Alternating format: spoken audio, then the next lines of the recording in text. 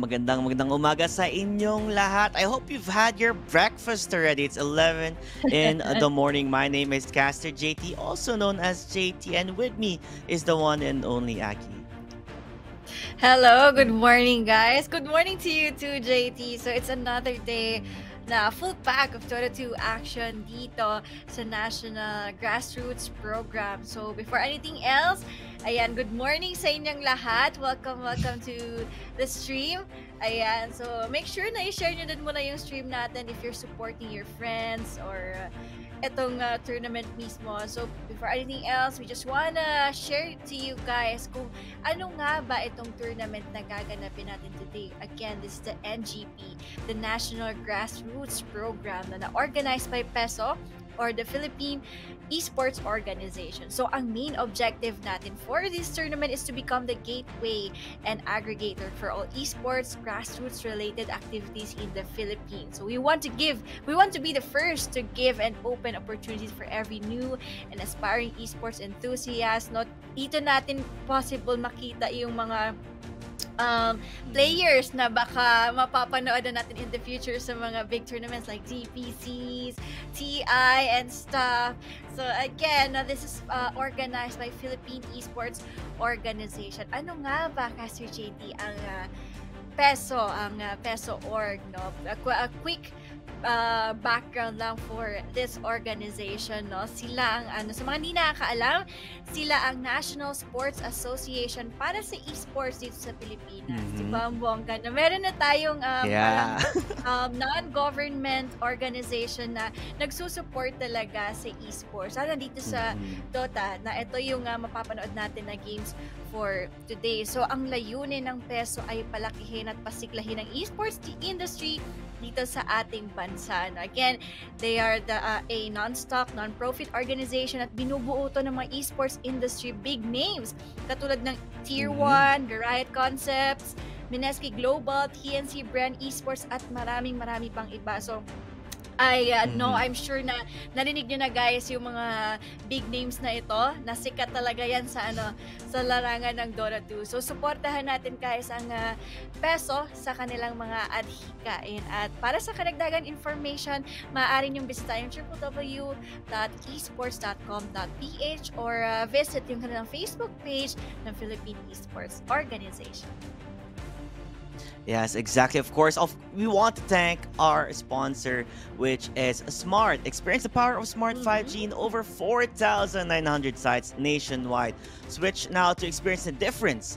Visit smart.com.ph/MNP to learn more. And now let us get the ball rolling. It is a Dota 2 event, and we all know that Dota has always been within the hearts of the Filipinos ever since the beginning of esports. Mga computer shop natin dyan, talagang we are, how do I say this, so into Dota talaga no?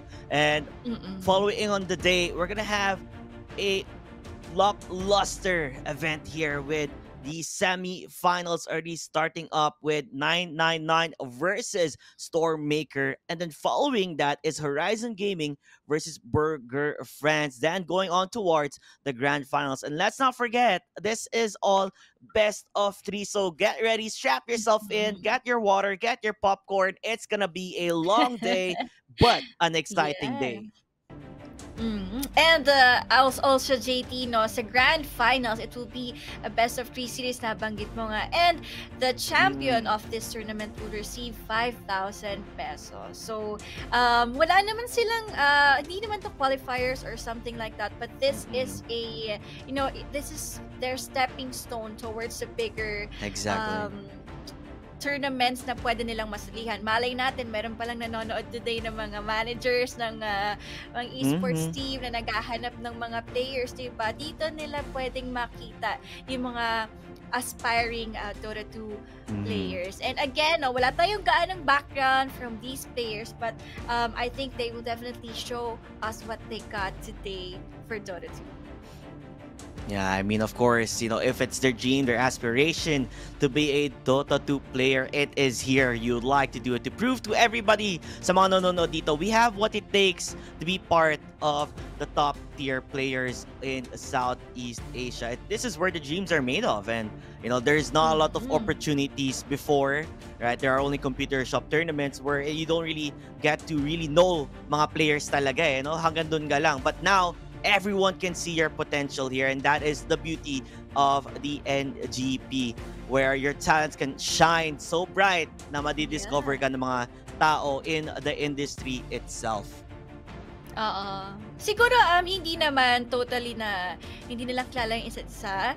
And again, this is a 2-day tournament. So meron tayong kinanap na games din yesterday. Lahat yun mga best of 1. And then itong 4 na teams na to, sila yung mga nakasurvive sa day 1. So I believe merong chance na mga nakalaban na din nila itong mga teams na to yesterday or before.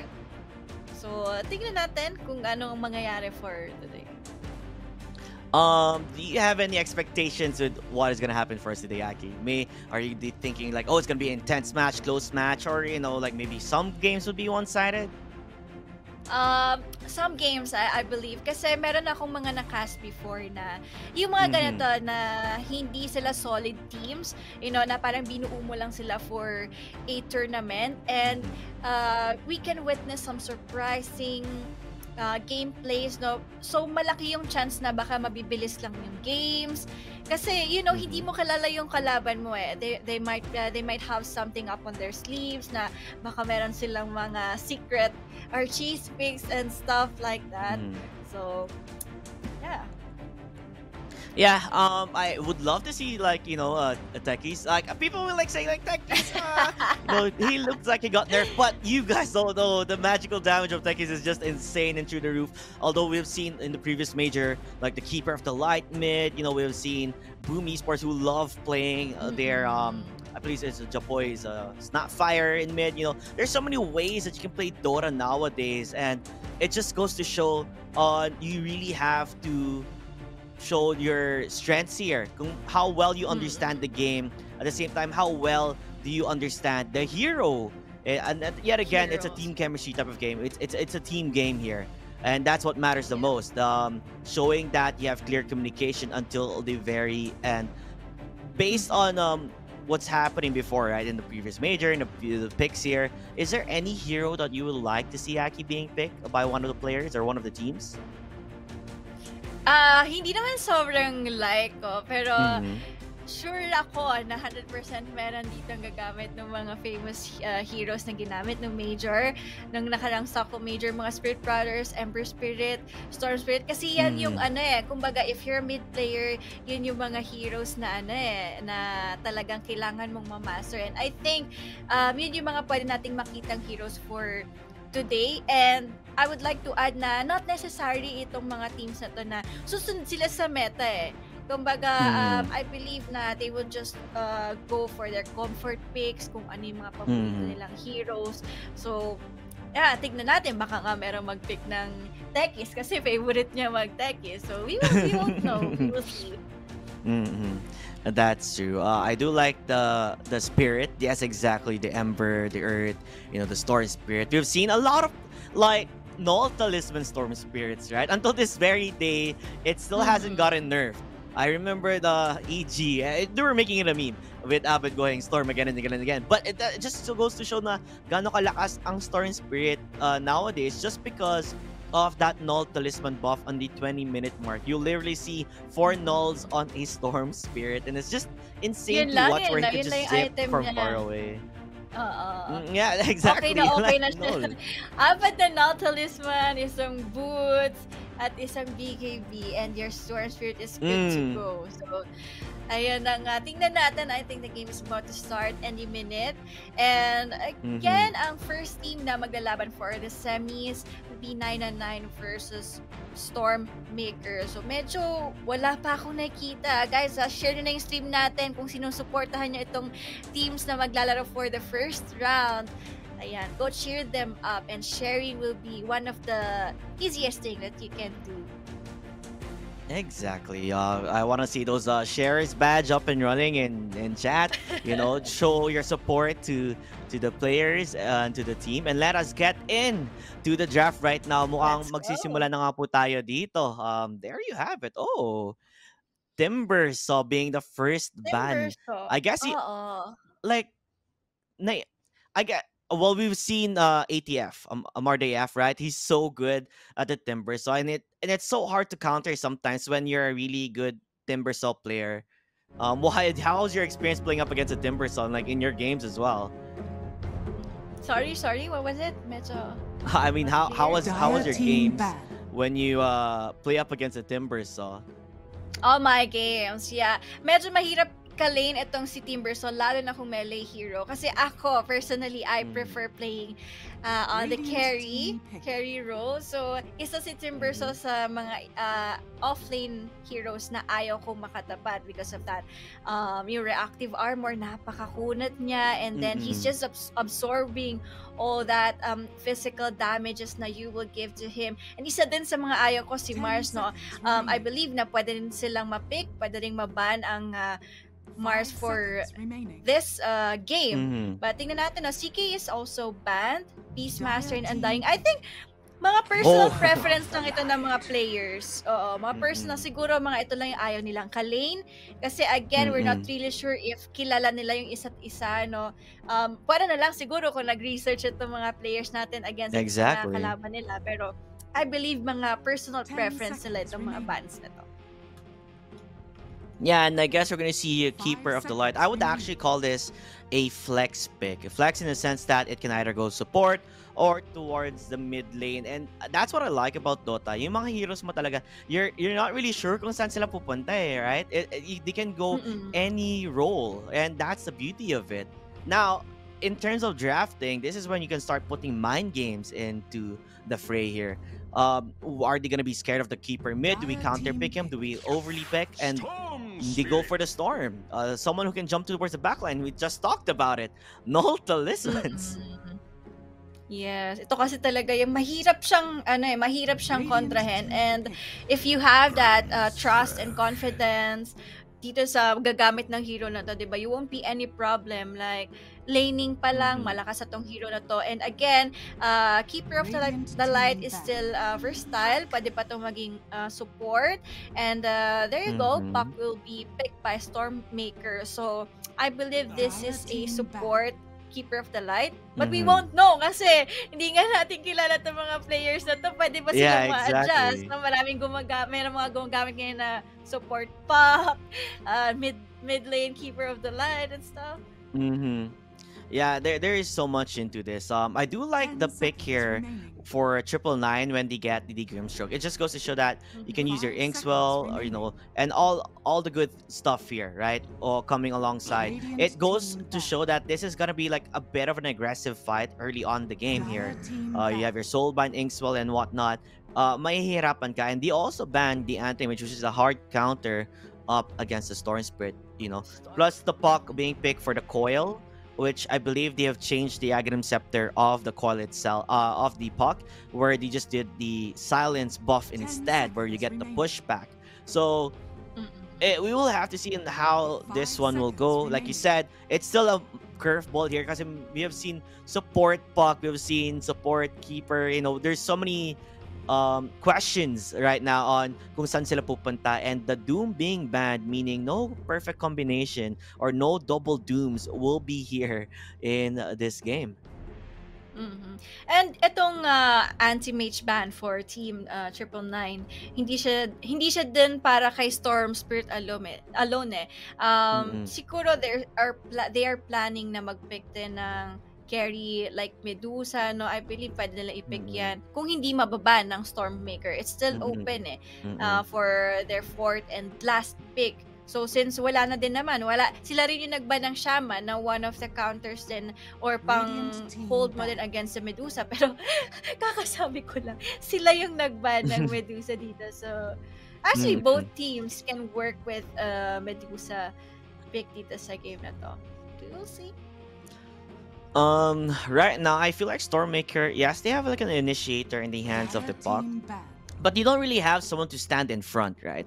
And I think that Mm-mm. could be an issue. You talked about the Mars pick, which is a possibility here with how the bans are going, because there is a bit of a limited or shortage type of offlaners. Normally, you see the Oo, Brewmaster, puro with offlane the nga eh. crazy 10 seconds pandelings. Yeah, so remaining. the offlane is gonna get a bit tricky, and I believe maybe 5 Tide seconds Hunter is remaining. okay, and a Mars. Definitely, we'll probably see a Mars.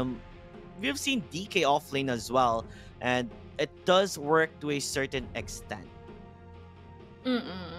Pero I'm seeing here na Stormmaker, parang puro offlane heroes yung binaban nila, no? Mm-mm. Maybe they're just setting up for their carry, na hindi mahihirapan yung carry nila, or baka kilala nila yung offlaner ng Team 999 dito. I'm Mm-mm. quite interested kung sino ba yung offlaner ng Team 999 kasi inuubusan nila ng hero dito eh. But again, eto, may open pa naman yung Mars. So Mars is a good pick for the both teams dito. Lalo na sa Stormmaker, Mm. siguro Mars can go. Dahil pwede yan mag-combo together with the the Dream Coil. Mm-hmm. Yeah, exactly. A good combination here. More or less, we have yet to really see, what is the composition right now. We do know that Grimstroke is fantastic in terms of playing position 5 10 or seconds playing remaining. as a position 4, depending on where he lanes, right?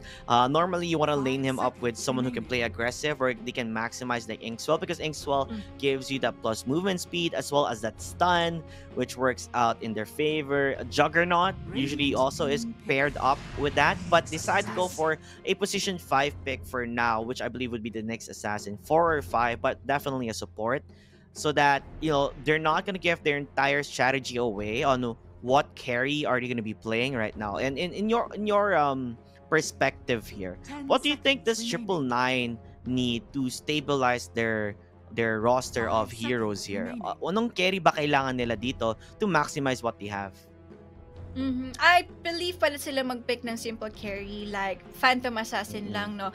It works in the lane together with the Grimstroke kasi yung Inkswell nga, no? Pwede lang mag-blink si Phantom Assassin and then the Inkswell will just hit on your target, no? Something na pwedeng mag-blink and stuff, no? Pero I've seen a few teams na gumagamit ng Ricky carry in the pro scene. Mm-hmm. And yun nga, again, yung blink ni Ricky, it works well with the Inkswell. So, PA is good para sa 999. Meron pa sila ditong next assassin, no, na pwede tong magbantay sa jungle area nila, and it can also invade yung jungle area ng Stormmaker as well. Pero they will pick a Nature's Prophet here.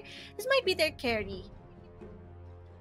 I really do think it's a carry. We've seen, 10 I seconds believe in the major as well, a lot of nature's carry being picked just because the 5 treant. I don't seconds know remaining. if everyone knows about this. The beauty of the nature's prophet is because of the treants. They have buffed it up times 2 the damage. When you get your talent trees, you also get to summon bigger, greater treants. It works in their favor. So if they're looking for a guy who can join the fights anytime or push during a team fight, Nature's Prophet is the best hero to use. Although laning wise, medyo he's easily bursted down or damaged, but going throughout the later 5 parts of the game, seconds if you're remaining. able to create that space for Radiant NP, team he can even win you that game as Wind Ranger. Another combination that works with the Nature's Prophet dahil nga sa Sprout, diba? Easy Shackle, and there you have it, Aki. The one you were talking about, we do see the Mars being picked. Classic lang. Yes. So, PA, pwede talaga natin siyang makita dito sa Team 999 kasi the goal is simple here for Team 999. If you're going to pick a PA, farm ka lang, no? These 4 heroes will make a space for you. Kayang-kaya nila yan. Actually, kahit 3 lang sila, Grimstroke, Next Assassin, and Mars, sobrang lakas na tong trio na to, lalo na kung kuha sila ng pick-offs, and hindi ganun katagal yung cooldowns ng mga spells nila. But on the other side, Nature's Prophet, no? Ito kasi yung hero na, na kumbaga, very, nagstay lang siya sa lane na hero. Isang lane, kailangan niyang ma-push yung tower. before siya lumipat sa ibang lane, no? So this will be a Mm-mm. good pick for Stormmaker. Pero 10 again, this seconds Nature's remaining. Prophet, if they're going to pick this as their carry, no? Parang ticking 5 time bomb seconds kasi tong remaining. hero na to eh. Merong timing yan. So, if you're going to pick a Nature's Prophet, Radiant kailangan team yung pick. lumaban ng lumaban, papalitin yung mapa ng kalaban. Diba dyan kayo malakas eh, yung pushing capability nyo, Mm-mm. yung team fight anytime, anywhere. Pero I think kapag lumampas tong game na to ng around 30 minutes and up, medyo mahihirapan na sila kasi wala rin sila pang ganong ano eh, 10 kumbaga seconds insurance remaining. hero na pwede lang pag-farmen at paabutin ng late game. Mm-mm. 5 seconds remaining. Yeah, as you can see, the bans currently, 999 or 999 deciding to go for the last pick carry, a curveball na hindi pa natin alam kung sino ba gusto nila piliin dito. Meanwhile, Stormmaker, it kind of makes sense now that I guess it's a keeper support, a mid puck, a Nature's Prophet carry, and a support Wind Ranger. What I feel like that they're missing is that someone who can stay in the front line, right? Wala sila masyadong tank Yun nga. or to someone to initiate there in the Dire front, team pick. and the bans are there, and there you have it. It's gonna go for the Centaur. Judging on how things are going, yes, you have your tank and everything, but you really have to play well in the sense, like you said, may timing dito ang Nature's Prophet, and they have to make it work. And an immediate Monkey. counter for this Centaur, which will be the Monkey King, works well Monkey King. with the overall picks for 999. Yeah. Judging based on the picks right now, Aki, what do you think is, or whose draft is more favorable? I will go for 999 kasi itong Monkey King hindi necessary na sama siya na sumama agad sa team fight eh. Pwedeng mag-farm build itong Monkey King na to. Depende na lang din kung paano yung magiging lane niya against the Centaur. Kung manalo siya against dito sa lane ng Centaur, di ba? Pwede siyang lumaban agad, mag-diffusal blade build, and silver edge, something like that, para talagang ma-counter niya itong sa Centaur. Pero if it's the other way, kung matalo siya, di ba? Kaya niya mag-farm lang muna eh. Kasi again, yung 3 heroes or 4, including the Storm, kayang-kayang mag-make space for that Monkey King. Yeah, exactly. So, judging on how things are going, I would also go with that, with the picks of 999. I do feel like Stormmaker, they are on a certain time slot here or time frame where they need to make sure na manalo sila ng lanes and don't get overtaken by the pure on aggression that is going to be coming from 999. Judging on how things can go, the laning phase is where it's at. If Monkey King gets a good lane, mahihirapan dito ang Centaur, right, to get those items to tank up so that they can create space for the MP. And judging on how the picks are, the Storm Spirit will also be someone that you have to be very scared of. Kasi mabilis siya tumalon sa backlines. And we talked about, they're lacking of, someone to tank in the front. But how can the person tanking in front handle the fight when Storm is just there killing the people from behind?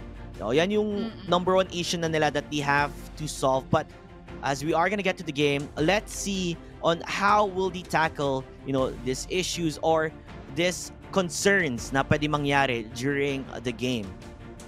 Yes. Again, it's still depends on the initiation ng mga both teams and kung paano nila gagamitin itong heroes nila. Kasi pwede pa rin namang mabaliktad, no? The game can still go for Stormmaker. Lalo na kung sa laning phase pa lang, di ba, manalo sila.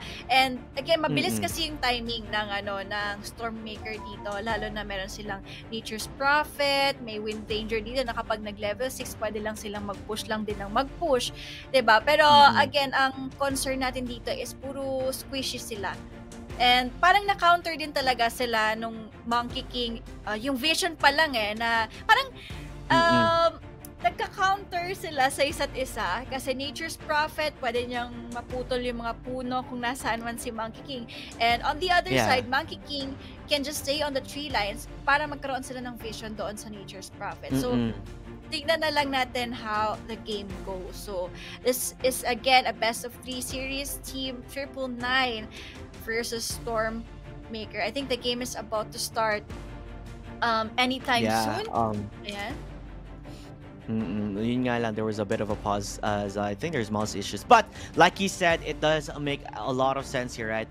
As much as possible, Monkey King wants to stay in the trees, pero if alam ng Nature's Prophet kung nasan siya, he can immediately destroy that within Nature's Call. Tapos it's a long stun ha pag nahulog ka from that Oo, tree, as we oo. are finally gonna get into the game. Uh, looks like we're gonna see a lot of scouts here, right, from the Treant. Normally, that's what you want to do, right? The moment you get into the game, you use your Treants to scout, and then you can summon them again before the bounty rune comes up. Do you think they're gonna Yeah. be a bit aggressive here to take the opposing Yes, I think. team's bounty, or? Oo. Team 999, they might be aiming for a first blood here dito sa top bounty rune. No? And also, JT, I would like to add, ito pang next assassin pwede tong maging problema ng Stormmaker once he hits level 6, yung vendetta niya Kasi si Nyx Assassin, pwede rin niyang i-target yung backlines.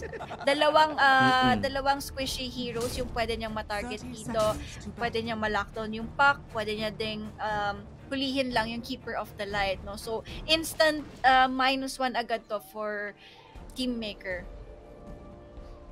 Exactly. And not only that, you're gonna make your supports buy those sentries, those vision, diba? And it is an expensive investment. Although 50 gold na lang, dati kasi 100 plus yan. But now they have put it down to make it much less punishing for supports to buy the sentry. But still, as supports though, you want to get as much items as you can get.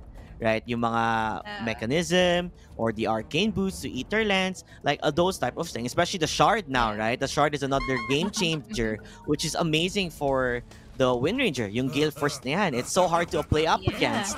And just because that there is the fear factor of the Nyx, they have to invest in a lot of detection. Yeah. We will see.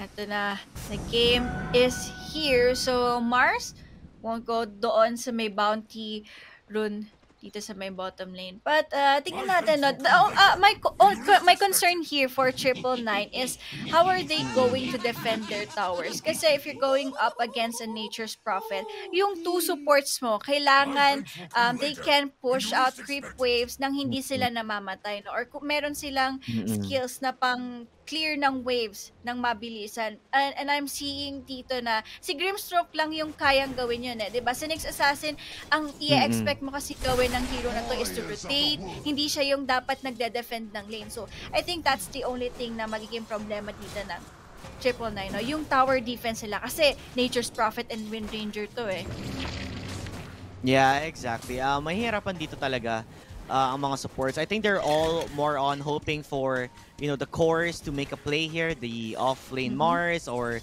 the Monkey King. Like, those guys have what it takes to clear those lanes. Same with the Storm Spirit. Pero right now, you can see how aggressive they are in the laning phase now. They're not really focusing on much on the last hits, but pushing out the heroes here. As you can see, Wowie, nahihirapan na siya mag-lane and he's almost down. Ang baba na ng HP niya dito.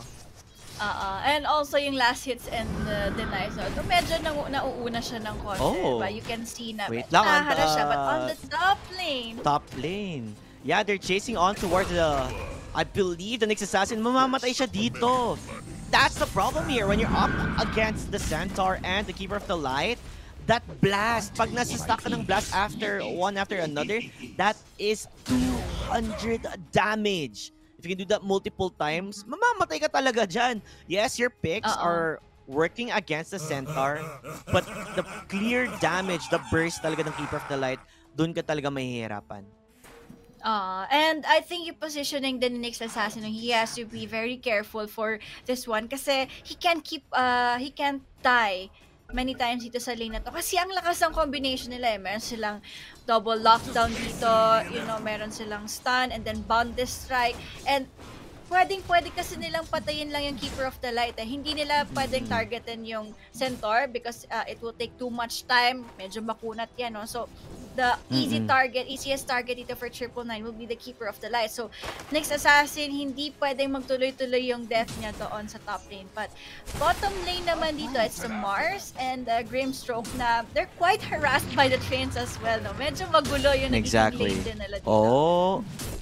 Yeah, they're just gonna continue harassing as much as they can. Pero I do love the way the Wind Ranger is playing this, right? Like you said, like they're continually getting harassed just because of the Wind Ranger. The Wind Run, saves you in terms of like the auto attacks plus the damage from Wind Ranger is 54 damage, so taking them quite a lot, making it a bit too hard to lane Oh, towards them. Meanwhile, in the mid right lane, base? mukhang bakbakan sa bakbakan Oh, dito, but Absolute sundukan! is gonna be okay. Muntika na siya doon. But maybe he wanted to try and bait it out kasi may ano pa siya eh. May arcane, I believe. May Or, skills pa, the yeah. bottle. Yes. Nandun pa yung mga Ang dami bottle niya din charges pang niya. mana. Yeah. Exactly. And he's Okay, gonna meron be pa siyang okay, but he has to be bang careful. dodge. Mm-mm. Oh yeah, he has to be careful kasi kapag nagtawag ng +1 si Uawi dito, they can definitely get that kill onto the pack. Pero bottom lane, it's not really working well for Team 999. After nung fact na sinabi natin na ang ganda ng combination nila, again, it's how you use your draft, diba? Kung laning phase pa lang, nahihirapan na sila. Kailangan nila mag-invest ng heroes dito. Kumbaga mamimiss nila yung timing ng ng draft nila dito eh. Kasi kapag maagang nagka-lead yung Stormmaker dito, wala silang gagawin, hindi sila makakuha ng pick-offs, kundi mag-defend ng towers, diba? Something like that. Pero top lane dito, they're saying fail onto the Keeper of the Light, pero walang bomb the strike na follow-up for this Monkey King. And yun yung sinasabi ko eh, diba? Meron silang pang chain lock doon sa Keeper of the Light, but we haven't seen it until now. Yeah, they just really want to maximize kasi the Jingu Masters, and yet again, the bottom lane. I think the way that they understand kung ano ba kailangan nila dito sa lane na to, yes, we can't play passive. We have to play aggressive. We have to do as much chip damage as we can, push back the support, make it a hard lane for the Mars, with the constant annoyance coming from the Wind Ranger. Talaga siya lang yung tina-target eh. Yung Mars eh, just getting as much chip damage as you can. But top lane dito, stun and boundless strike. Jingu Master will be activated. Pero parang masaya pa yung buhay ng center dun sa top lane eh. Hindi siya nahihirapan. So the timing can be fast here for Team Stormmaker. But on the mid lane, JT, Uawi? Yeah. He's low on health! I think Uawi, oh my god! He did not see where the Keeper of the Light is. Bigla na lang siya tinamaan ng Illuminate na bigla na nga. Pero at the bottom lane, they're gonna continue to chase towards the Nature's Prophet. Hindi nila matutuloy yun with an excellent shackle coming from the Wind Ranger, and the damage has been done. Mukhang mapapatakbo dito ang ating Mars natin. While Weiwei still playing aggressive, smells blood under the water. The stroke of it, a couple more seconds remaining, but it looks like makakatakas dito ang Wind Ranger natin.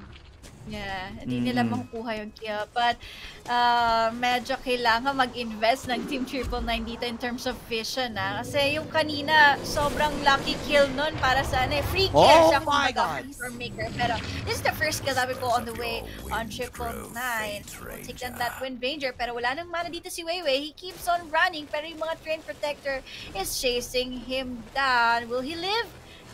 Is he gonna live? Ay! Pero on the top lane, nakapatay sila ng Monkey King. Oh my gosh, I think this is with the rotation of the pack natin. Sabi ni Absolute dito, okay, I'll give the lane muna sa aking keeper. Iikot muna ako to get that secure kill. And you can tell by the last hit chart, nahihirapan dito ang Monkey King natin mag-farm.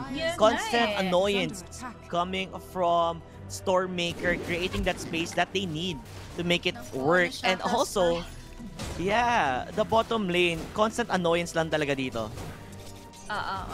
And medyo surprised ako na ganito yung nangyayari sa Monkey King. Kasi ano din siya, mid-range hero. So, definitely, makakalasik siya eh. Pero tignan natin, Stampede will be here. Stun onto the Monkey King. Pero dito naman yung next assassin dito to save him out. Jingu Master will be there. Meron siya mga lives na pwede makuha dito. Kaso nga lang, that was not calculated from that Monkey King. And Storm Spirit, dito na naman din siya to help the top lane. Secret is still alive. But one more right click makes assassin getting that kill. Pero kita mo naman yung nangyayari dito for Team 999. Kailangan pang mag-rotate ng Storm Spirit sa taas para lang mapatay nila yung Centaur. But on the other side, they still Yeah. got that kill from the Monkey King. Yun yung maganda dito for Stormmaker. Yeah, that is an important part. We talked about the impact of the Monkey King and how well he is up against the Centaur. Maybe he miscalculated too much kasi akala niya sobrang lakas yan no? With the Jingo Mastery. Mapapatay niya na dito yung Centaur, mabubuhay siya. Pero that double edge, ay naka-vanguard na rin Ay, ang saka ating ang Centaur. diba? Meron din siyang yung, what do you call this? Yung passive ni Centaur? I forgot. Retaliate. Yung retaliate niya din Oo, damage return. Damage So, din. Yeah. exactly. Like, mahihirapan ka talaga to play up against when they are ahead. And in terms of last hit, you can really tell that the Monkey King is currently struggling in the lane. Medyo mahirap din to for Team 999 kasi the 6 Assassins keep on rewarding, and ang I think ang pinakailangan dito is a Blink Dagger kasi siya lang yung only hero na pwedeng makahuli kay Pak, diba? Yung biglaan mo, yung biglaang blink and then impale. That's the only thing na pwede lang mahuli yung Pak Okay. Yeah, exactly. Honestly speaking, I don't really think they can kill the Centaur right now. They need backup if they want to make an attempt here. Pero worth it ba? You use all your heroes to come and gank the offlaner. Feeling ko that's a lot of space can be given para sa Nature's Prophet. And like we talked about, they're currently they have a time frame here that they need to make this strategy work, and so far it is working.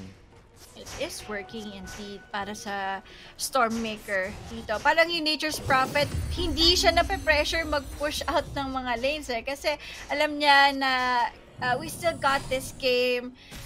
If mag-farm muna, kuha ng mga items, we can do the objectives after on. Pero tingnan natin, Team 999, mukhang gagawa sila ng play dito. But there's a dream cone coming in from that Pak. Kaso nga naman, Arena of Blood, hindi rin tumama yung Spear of Mars dito, but they will still get that kill also the Pak. At high pa rin naman yung Storm Spirit dito. So, good pickup for Team 999, but at what cost?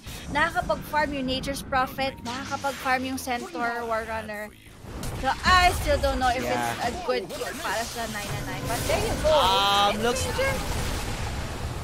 Yeah, I think they finally realized what they needed to do here. Like, if they continue playing as passive as much as they are right now, nothing is gonna go under their way. They are strong, like we talked about in the draft. They're strong as a unit, as a group. Let your Monkey King continue that farm, continue him getting back, and then play around with your heroes. And that is what they're doing. Nakakahanap sila ng mga kills dito, back and forth. It looks like Secret will also be found. The Secret is out, but will he survive? He's still okay. Next to the Vanguard, and now Wowie, he needs to run away. He's gonna go for the TP here. Will it be enough? No, there's the power charge from downtown. Able to find that one. And Nick Assassin, what did he go into? Kala niya it's gonna be a simple kill. It is not kasi the rest back is there. Nandito ang Stormmaker to help one another. Medyo greedy move from that Stormfield. Pero I do understand what he did there kasi wala na siyang choice pa to TP out. No? Hindi lang siguro niya na-anticipate na meron pang Keeper of the Light, meron pang Wind Ranger na may power shot, meron pang Illuminate. No? So, calculated damage from Team Stormmaker. And kumbaga, nai-even out nila Team 999, they're doing their best para makapag-push ng lanes, diba? Makuha ng kills, hindi nila ma-miss yung timing nila. But on the other side, nakakakuha pa rin ng return kills yung Stormmaker. Plus, hindi pa nila napatay yung Centaur Warrunner kanina. Yeah, that wasn't worth it. They were so close, pero like we said, like the Centaur is their tank with that Vanguard. Hindi mo lang basta-basta mapapatay itong Centaur na to matigas-tigas yan. Kaya nahihirapan siya, to burst him down. Meanwhile, parang they're looking for a play here sa bottom lane. But yes, like you said, may sentry. Pero makikita ba nila yung Nyx Assassin na nagtatago sa gilid-gilid? Mukhang hindi ata, but Puck playing very careful here. Yeah. And they're aiming for the bottom lane here. Tingnan Oh! natin. Uh-oh. Shift. Yeah, Paku's gonna go Drink well in. na He's gonna din. go for the damage. Pero will it be enough? He's gonna go for the Arena of Blood, but Na, not enough naputol for him yung to puno. save here. Naputol pa nga, meaning na-stun ang ating Monkey King. He is gonna try and run away. At the same time, Nyx Assassin dying. He is gonna go for the jump. The Storm Spirit is wrecking havoc as much as he can, getting that kill towards the Keeper of the Light, but that is just a support dying. Meanwhile, 3 are dead on the side of 999. It's time to get away from this team fight. That is a disaster on their end. I just want to say hi to Mommy Helenita. She's the mother of Scam. She's watching the stream right now. But then, going back to the game dito, Mars, naku po, kakatipin niya lang dito and he will instantly die on the hands of these 4 heroes ng Storm Maker. Oh no, medyo nagka-crumble apart na dito yung 999 kasi hindi sila makakuha ng ng kills dito sa mga balak nila eh. It's the pressure, I guess. They're getting pressured. This is what the Stormmakers win condition is. Continue showing them that we can take the fights. We need to find those fights, get those pick-offs, get those kills, and then just let Nature's Prophet do his thing. Pag ready na lumaban, titipiin na lang siya. Like, it's a global teleportation. He doesn't have necessarily to be part of the smoke. Continue farming, continue applying the pressure that he needs sa side lanes. Tapos, sali-sali ka lang sa teamfight pag kailangan ka na. Nako. And the Storm Spirit. Uh-oh. Might be the target here na pwede lang mahuli. Naka-big dagger na pala to. Ay. Oh. Ay. Team 999, what can they do for now? And partida na to, JT, hindi pa gaano nagpaparamdam yung Nature's Prophet. And he finally joins the fight. Sabi mo nga, hindi siya nagpapakiramdam, and now he is there. And they're also gonna find the Monkey King one after another. They're crumbling to the presence of Stormmakers. Makakahanap pa rin sila dito. Yung Mars natin, Mare, tumakbo ka na habang may bukas pa. But the 3S, the blocks! Oh my gosh! The period making it really work out in his favor. Grabe! 8k gold lead for 14 minutes. Mark, this is huge for Stormmaker. Again, it's how are you going to, it's how you use your draft, no? Kung mapapagana mo ba siya ng maganda, pero on the mid lane, Storm Spirit dito diving in the middle of the fight. Kaso nga lang, medyo nasa slowdown din siya dito. They will kill the Nature's Prophet, and wow, will be the trade-off of that one. But tingnan natin, Centaur War Runner, mapapatay din naman, pero Puck is still alive, and Mars is here. Are they going to still initiate the fight? Puck? Yeah, Puck is playing super aggressive. Gonna get Phantom's Embrace and Speared off. Maybe a bit more than you can chew.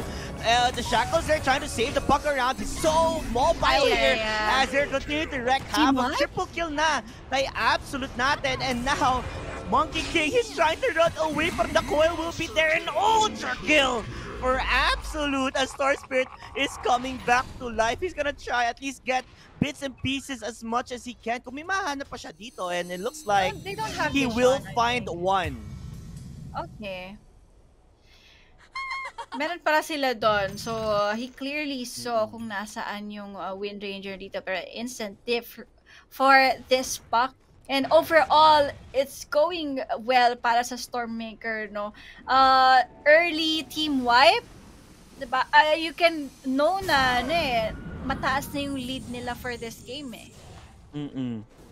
Yeah, this was a team fight that 999 needed to work out, right? You get the Nature's Prophet kill, good. But I think it took too long trying to kill that Centaur na nagkaroon ng space for the Puck to just keep doing what he's doing, right? The burst damage, the silence, and then Keeper of the Light just in the back end using the Illuminate. Natagalan sila pati yung Centaur. They focused too much on the Centaur, which in the end of the day, nahihirapan sila as Nature's Prophet tried to get the kill towards the next assassin. Pero the smart play to do, tamang TP out pag may time. Yeah, smart play brought to you by Smart 5G. Okay. 29 is the scoreline, 9k golded for Stormmaker, and they're looking for this top lane tier 2 tower. And let's see, pwede pa rin namang i-defend to ng Team 999. Meron silang mga ultis available, Oh, merong Wukong's Command, merong Arena of Blood. But let's see, they will catch itong Grimstroke.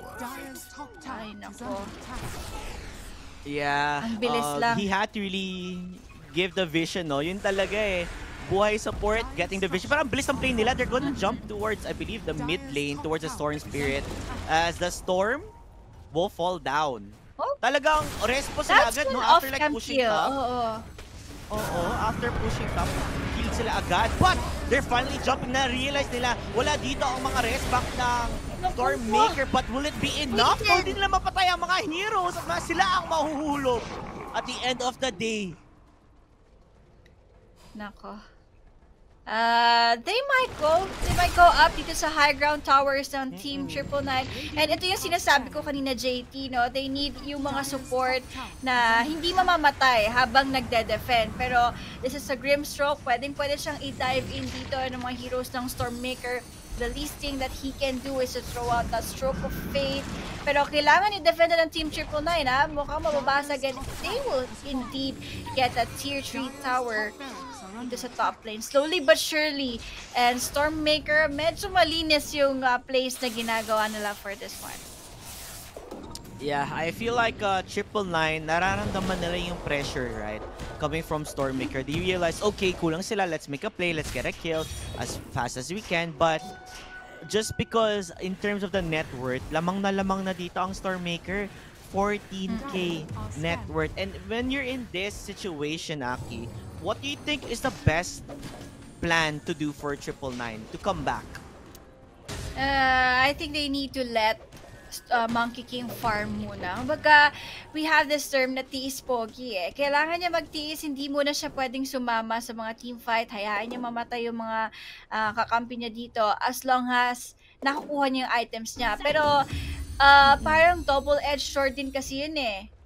Na magpa-farm yung Monkey King. Kasi mapupwersa yung Storm Spirit na lumaban din eh. And again, this hero is also farming mid lane. And as of now, hindi rin ganun naging maganda yung laro ng Storm Spirit. So, ang dami niya pang catching up na kailangan gawin dito sa game na to bago siya fully makasama and maramdaman yung presence ng isang Storm Spirit. Dalawa yung kailangan pa mag-farm eh sa Team 999. Yeah, like you said, the Storm needs more items before talagang mapakita niya yung pressure. The reason why he's so afraid on jumping towards the... Oh, actually, 1 second here. It looks like they're gonna find the Nature's Prophet. This is what he actually needed to do, no? Makahanap sila ng mga pick-offs ng ganito, which will, in return, like you said, help the Monkey King get that farm that he needs. Ang dami niyang nakuhang gold in terms of finding that kill sa Nature's Prophet. That was a good pick-off coming from the Nyx Assassin with the help of the Monkey King.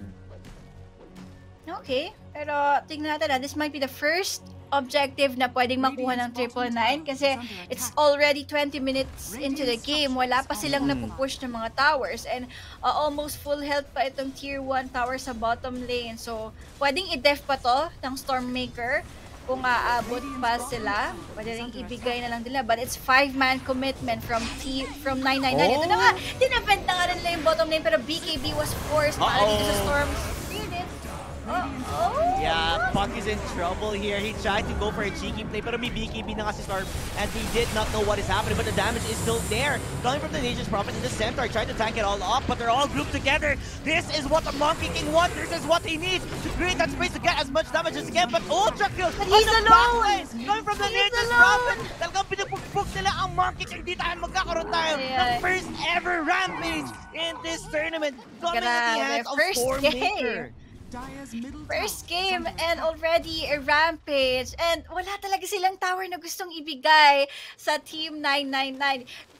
The job for Nature's Prophet is very simple, no? Ang laki nilang tinulong sa kanitong Orchid Malev kasi walang nagawa sa gilid yung Storm Spirit eh. I was looking the whole clash dito sa Nature's Prophet and the only thing that he's doing is just giving out the right clicks. Wala siyang ibang ginagawa. Free hit lang siya doon sa gilid. So, sobrang easy life lang ng Nature's Prophet doon sa clash na yun. And Dire's top yeah, we tower saw it has was a fallen. rampage for him. Yeah, I think Dire's natatunnel middle vision tower na is dito under ang attack. 999. Oo. Kasi they're looking at the heroes na, uy, yung center medyo mababa na yung HP, focus natin siya. Pero at the meantime, you know, like you said, Nature's Prophet just TPs in. Tamang right click pag may time. Walang pumapansin sa kanya. Tapos bigla na lang magugulat ka na lang na may ultra kill na ang Nature's Prophet. Oo. And that's the issue here, right? Ang galing mamigay ng space nitong centaur to make him the bait to go on for the fight. But they're gonna go blink in. Looks like a coil. It will hit. They have the BKBs up and running. Centaur yet again stuck with their soulmate kasi na-soulmate na nga siya dito. Centaur Warrunner gonna go for the stampede. Meanwhile, ang Furion natin, ang Nature's Prophet, the damage that he's doing is just insane. It's too much for them to withstand, and it's gonna be a 4-man wipe. Star Spirit could not do anything but watch his team die. Yeah, grabe ang ganda ng pasok nila. Do they have vision there? Kasi nag-smoke Yes, sila they sa do. banda na yon. And then, alam ng Stormmaker kung kailan at saan mag-i-initiate yun sa fight na yun eh. So, grabe. Na-caught off guard sila basically. Diba? Hindi sila nakapag-react doon sa initiation ng Stormmaker. Walang nagamit na BKBs, walang ultimates na nagamit. And they are now going straight up to the tier 3 tower dito sa mid lane. Ang bilis nilang mabuhay eh, no? Kasi ang bababa pa rin kasi ng mga levels ng heroes nila eh. Yeah, there was a ward there nga kanina on, kaya nakita nila yung smoke. Kusang tumalon lang agad yung pack, like, okay guys, we know they're there, let's just jump and see. And a fantastic coil coming from the Puck player himself. Meanwhile, Roshan is under siege. Will they go for a player, Aki? I think they have to force it. Wala na silang magagawa. And Roshan dito, naku! Yeah, they are gonna jump in towards it. They're gonna use the soul bite onto two. They're gonna trap them as much as possible. The damage is there coming from the Storm Spirit. Where is the Nature's Prophet? No, nandun lang siya sa gilid, aiming for the Mars. Meanwhile, we do have the Puck going for the coil. The center gonna jump in towards the side, getting the kill towards the Grimstroke. At na-stuck dito ang ating Monkey King. He's trying to run away. Mano to mano. On the other side is the Nature's Prophet. Monkey King though, getting kited around. This might be it. It is looking horrible from the side of 999 as they're finding kills after kills. Ang Nyx Assassin natin, masa-stuck siya sa side of the enemy team. Wala eh. I think that's not a good call for Team 99 na lumaban pa rin kahit alam nilang nakuha na yung Aegis eh. Hindi yun yung best place na lumaban itong Dire team. Kasi the least thing that they can do is to defend their high ground. They should have waited dito sa high ground na mag-push. Ang pangit na initiation nila na pinilit pa nilang lumaban doon eh.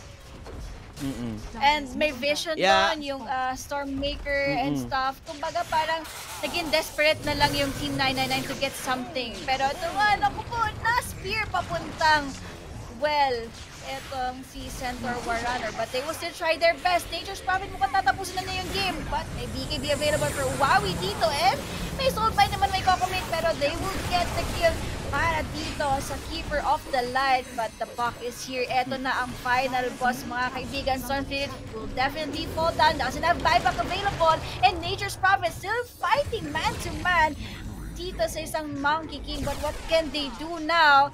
They only have one tower left. And their ancient and their base will be exposed. And there you have it. Exposed na yung kanilang ancient dito. So, medyo matindi-tinding death ang gagawin ng 999. Happy death, kumbaga.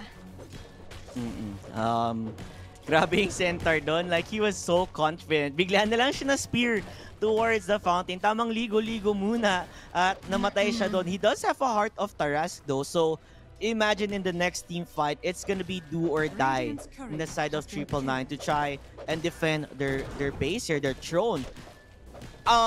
Looking at it right now, Aki, I think it's gonna be very difficult, especially when you're up against a team who has 19,000 gold net worth. Yeah. Dire's ancient is Basically, etong game na to, I would say na they got outplayed by Stormmaker. Pero, wait lang hold that thought. Fuck dito, they will catch itong Mars? Okay. Wala na they're siya magawa. Pero actually yung go for the flood, bomb. naibigay pa rin naman. Yeah, they are jumping in towards the fight. I can't believe this. They're wanting to go for the aggression. Alam nila, we should not stay in base. We should find those pickoffs. And yes, they do. Even if the Mars does die in the end. But consolation prize, it's Pero a ang kailangan nila dito is matinding def talaga. Kasi yung Nature's Prophet pwede lang siya mag-grab eh. Uh-oh. Ayan na. Like you were talking about the Nature's Prophet, talagang teleport lang siya dito, hanap kill, goodbye, good night. Oh, balik ka ulit sa base. Basically. Kasi pwede silang maisahan ng Nature's Prophet dito. Dire's bottom tower is under attack. And I think the Nature's Prophet is just gonna look for the rat, just go for the throne and call it a day. While the other players, you know, they're just making their time. Tamang high five daw muna, like I want to make friends. And that's what he wants to do, you know. Meanwhile, the Puck gonna get that kill towards the Nyx Assassin. And the Storm, he jumped in too deep. The burst damage is there. The Nature's Prophet though, where is he? I think he's just farming the jungle while they're wrecking havoc in the base. Stormmaker, they're able to find where the Mars is. You might think you're tanky, but you're not tanky enough. And the GG will be there. Coming from the Nyx Assassin. Stormmaker making a statement in the semifinals here in game number 1 by dominating 999 in the entirety of the game. Yeah, we both agreed na mas maganda yung draft ng Team 999, pero again, it's the execution of your draft. So, it works well eh. Ang lakas talaga ng draft ng 999.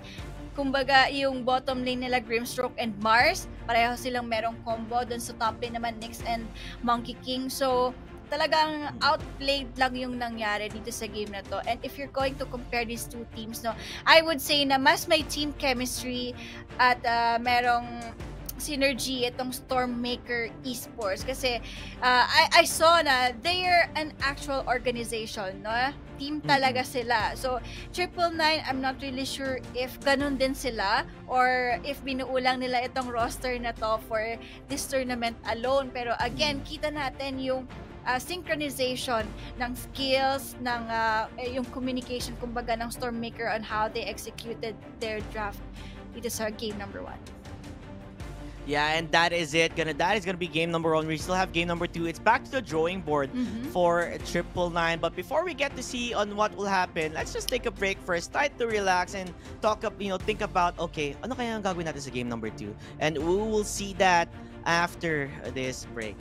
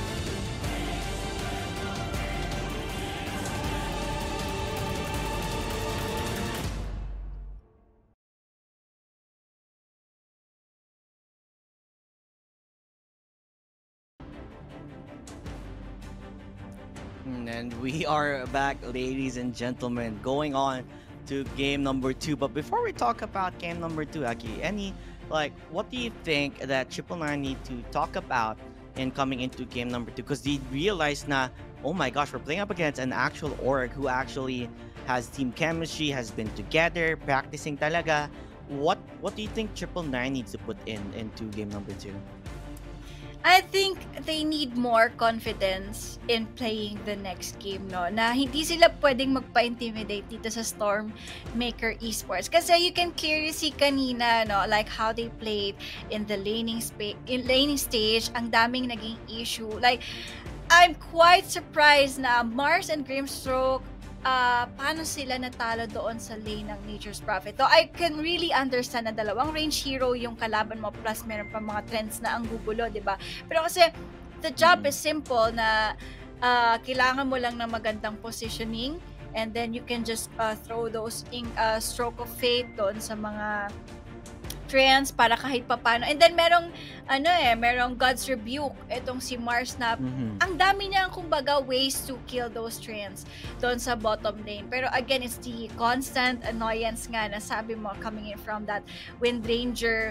Parang doon pa lang parang nabubuli sila ng Stormmaker doon sa galawan, kumbaga. Yun ang masasabi natin. And same with the top lane, no?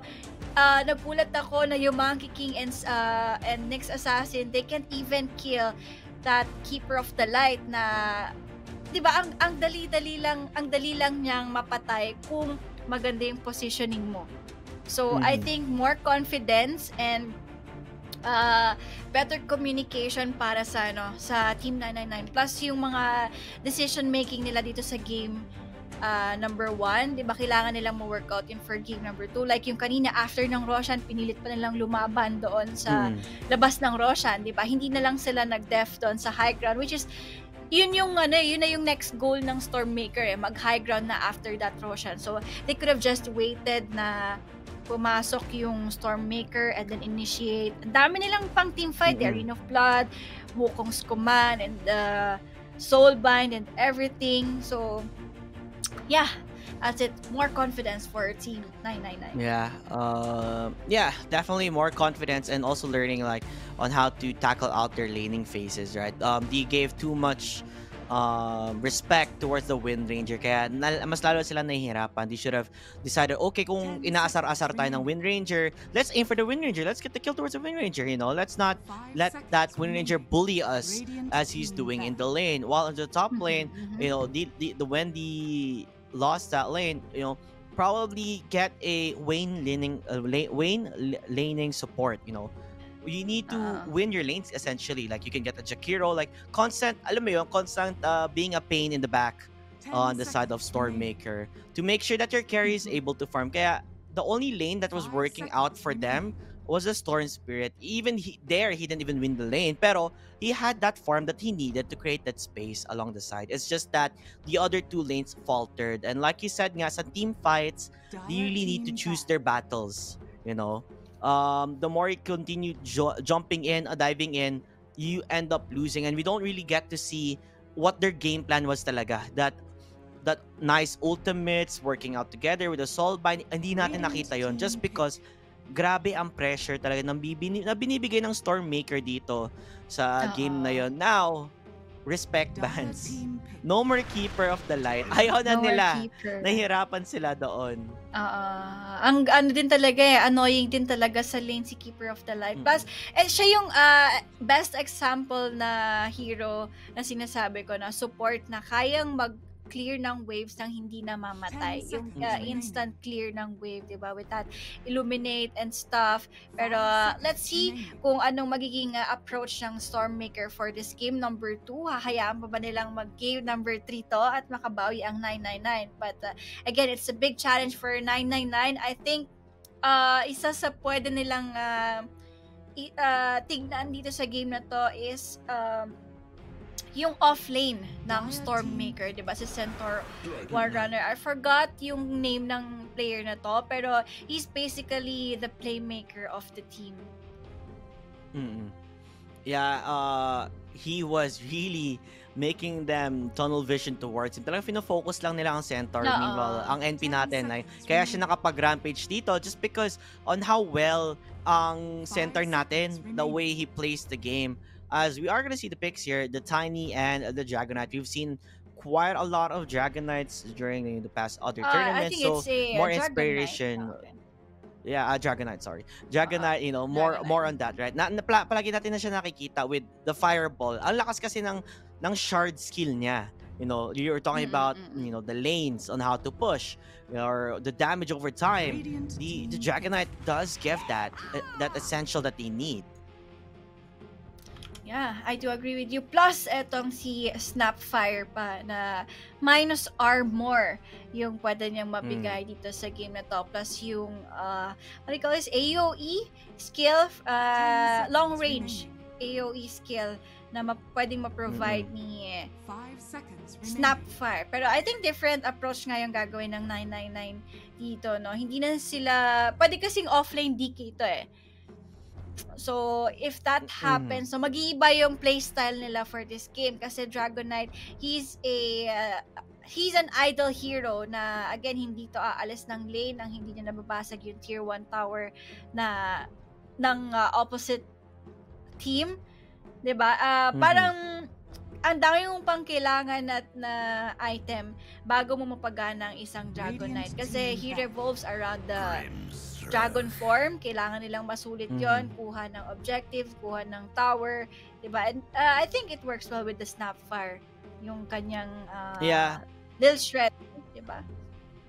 Yeah, it works well. Like you said, the more timers kisses, and then you get, you know, the cookie. Like, it helps you initiate at the same time because Dragonite has one of the longest stuns with the Dragon Tail. He's a pure on tank as well. I do like the Tiny pick though. Like, usually Tiny, he can also go for the Silver Edge if this is gonna be a carry Tiny, which most probably is. I've seen a lot of Tiny cores, and I feel like in terms of Stormmaker, the way they draft in particular is that they're not afraid to first pick a core hero. Hindi sila takot. Alam nila na we are confident enough to pick a core hero agad. I-counter nyo man lang, it does not matter because we know we have what it takes to carry on this hero. And a combination as well, which is the Tiny Grimstroke. This time, they're taking out the Grimstroke. Sila daw gagamit with that Soul Bind. It does kind of work a bit in their favor, right? More on combinations na nakita natin dito sa mga laning phases na nila. At saka yung Inkswell din, no, as soon as makuha ng Tiny yung dagger niya, instant ano na yun eh, instant chain disable na yun eh, Inkswell, Avalanche, Toss, overwhelming damage coming from this Tiny. Pero let's see, Pat Rider will be banned and Pugna as well. So isa yan sa mga pang-counter kasi kay Tiny eh. Diba? Though kapag ka nag-damage type yung Tiny, sobrang baset ng Pugna dito. So, para hindi na rin nila problemahin kung sino yung mag-a-attack doon sa Nether Wards. Yeah, exactly. I think another thing to take into this is the life drain that you can give also your HP to your allies. Para siyang medic. Para siyang nurse, taga-heal lang siya, and it does work in their favor. You also have to play up against the decrep. You know, you're Tiny, he wants to hit, but how can you hit someone who's decrepified? Right now, ghost form sila, ethereal form, hindi mo sila matatamaan. Yes, you can use your skills, but you're not able to do that damage that you're looking for. So it does make a lot of sense on the reason why they're banning the Pugna. Meanwhile, the Medusa, another good counter up against the Tiny. If you leave the Medusa to just find that farm that she needs, mahihirapan ka talaga lumaban sa team fight. Now, the bans have been completed here. We're trying to look on what other supports do they need and what other cores is possible. TA, we've seen a lot of people been using Templar Assassin too. I think Stormmaker has decided to go for the Enchantress. Or is it I think 999? Oh, 999. Yeah. It's 999. That would go for the Enchantress. So, what I like about Enchantress is yung map control niya in the early game and the mid lane. If Stormmaker, no, if i-adjust pa nila si Tiny sa mid lane tapos kumuha pa sila ng farming carry, may hirapan yung carry nila with this Enchantress kasi ito yung hero na kayang mag-invade ng jungle early on, magkakaroon ka ng kaagaw dun sa mga neutral creeps, and meron pa siyang heal so hindi siya easy target to kill. No, kapag nakita mo siyang pagala-gala sa lane mo, you will take around 2 heroes bago mo siya mapatay itong support na to. So, good pick for 99 na pwedeng ma-counter out yung possibility na kukuha yung Stormmaker dito ng kanilang farming carry or farming hero. Yeah, if I was Tiny and if I'm up against a Enchantress, it's gonna be a nightmare just because of the impetus damage nga na the further you are, the harder it hits. And early on this stage, I think this is what you call one of the lane winning heroes, but they're gonna counter out what the Enchantress does want to do. Get those neutral creeps, and they're gonna go for the Mirana para mapatay nila agad yung neutral creep na kinukuha ng Enchantress.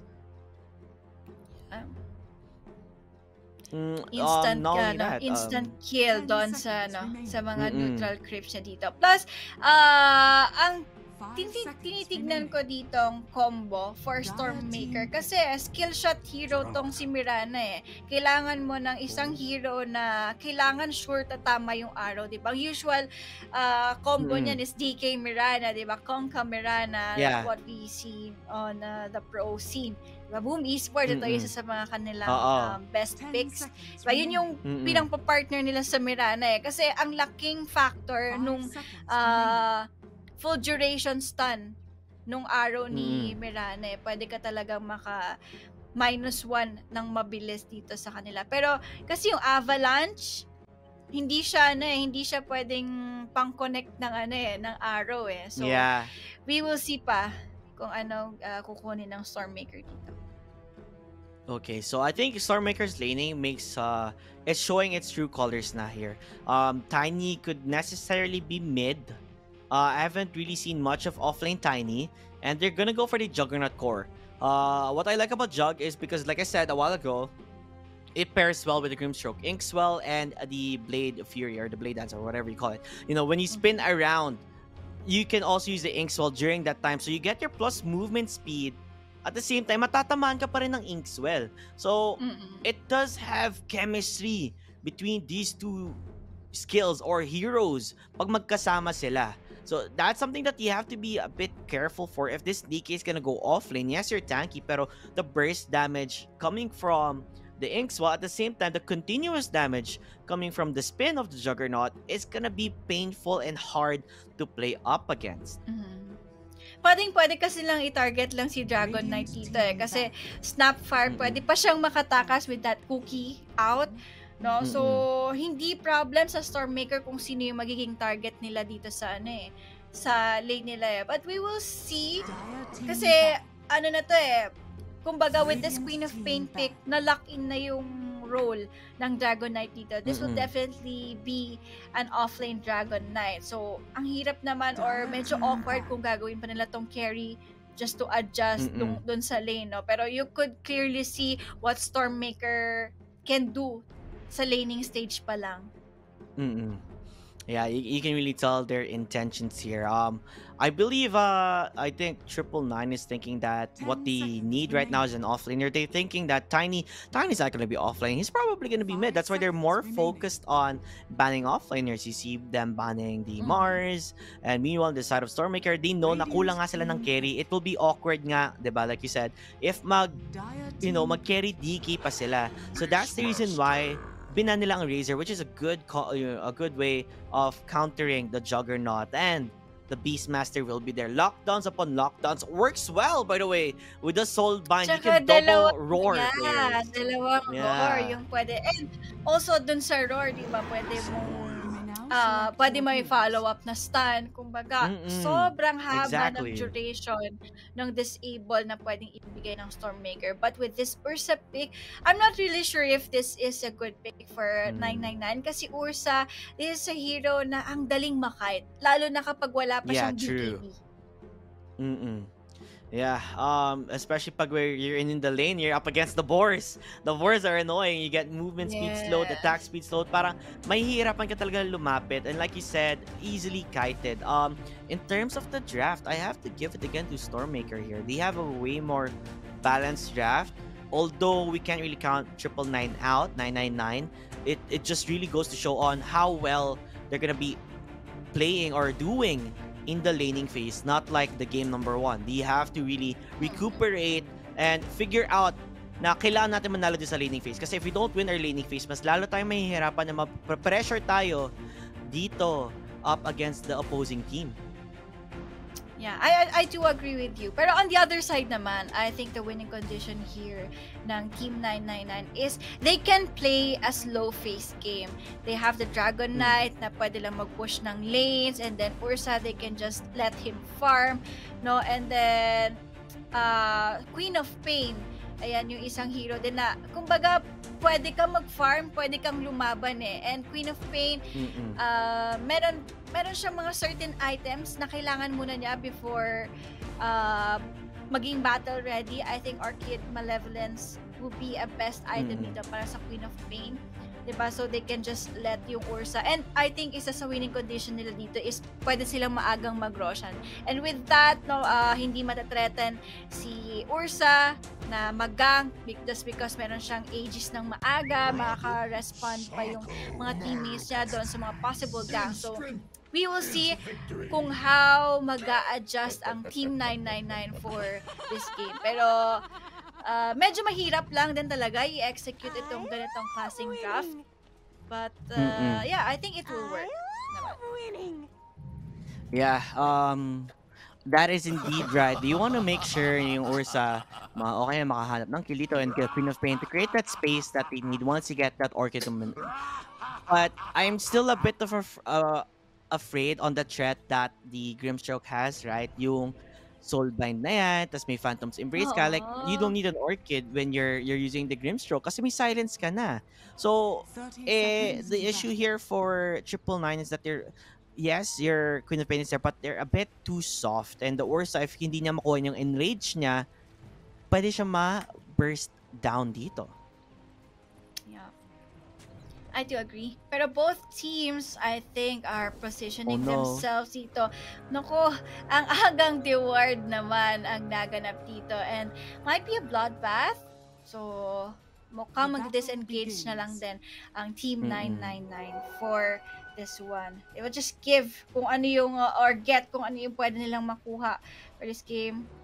Wala nang contest of bounty runes kasi again ang laki rin ng factor kapag bounty rune stage pa lang may namatay na eh. Yeah, that is true. You don't want to give first blood away immediately, no? That's what they're trying to do as much as possible. But you do get the Observer Ward, no? The 100 gold, it does help quite a bit. Especially sa support pa na padpad, right? 100 gold is already good enough for them. Meanwhile, though, towards the laning phase, I don't know. Parang okay lang naman ating lane matchup ng Tiny versus the Queen of Pain. There's really not much ahead no ang Tiny dito because he is a bit tanky at the same time he gets creeps easily. Yeah, makaka-clear siya ng creep wave dito. But the only thing is yung magic damage nga ni Queen of Pain. Medyo doon mahina si Tiny sa pag-absorb ng magic damage. Pero nga, kayang-kaya naman niya makakuha ng last hits on the lane. True. But, okay. Bottom lane naman, are we going to see that Inkswell and Spin combination from these heroes? Oh, wow! Okay, we're gonna have the first blood on towards the top lane. Looks like we finally realized, no, we can play passive against the Stormmaker lineup. The last time they played passive, it didn't really work out in their favor. So, kahit walang katulong-tulong dito ang Ursa natin, talon lang siya ng talon. Game na game. Yeah. Iba ang approach nung Ursa dito kaysa dun sa Monkey King ng Game 1. Kasi, I think ngayon, mas medyo nakita natin mas maganda naman din yung lane ng Ursa. This is a good thing for Team 999 kasi as long as na hindi napapahirapan yung Ursa, di ba? Hindi kasi siya, hindi farming hero ang Ursa. So, he might get yung kanyang gold in terms of hero kills and dito sa laning stage pa lang. Kasi, depende na lang kung i-build mo pa siya ng Battle Fury and stuff. Pero, basically, the laning stage is very important for Ursa na nakakakuha siya ng mga kills and stuff. Yeah, kudos to 999, no? They finally realized na, okay, we're adapting to the playstyle of Stormmaker. Let's change our game plan. Let's not give too much respect sa supports nila, sa players, not to let them continue harassing us. Let's fight back.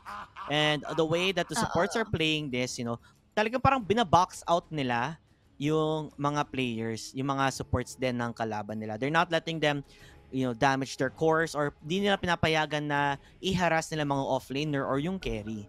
And that's the beauty of it, no? They're able to bounce back from such a devastating game number 1 and realizing ano ba kailangan natin dito to show na we can play up against you guys. Kaya pa namin to. Yeah. I have a new question here. Enchantress can get yung board ni Beastmaster, right? Yep. Pwede niyang ma-enchant. Exactly. Yeah, so it's a good thing din. Pero grabe naman yung damage dito. Oh my gosh! Impetus. Yeah, okay. Yeah, looks like he's diving into this. Enchantress with the impetus. He does get it, pero is it worth it in the end? You do give a kill towards the offlaner here. I think it's still okay na ganun yung ginagawa niya kasi Beastmaster is also giving time para doon sa Enchantress and while the Ursa is just when he went back to the lane, farm lang siya ulit. While si Beastmaster, pinapansin yung Enchantress and I think that's one of the goal dito sa main top lane. Talaga magpapa-bait out lang siya. Pero they got the kill on the Beastmaster but Ursa will be the trade-off dito sa top lane. Yeah. There's so many fights happening in every single lane. Talaga pure on aggression playstyle, and this is what I like it, Back in the days, this is what Filipino Dota was all about. Bakbakan sa bakbakan.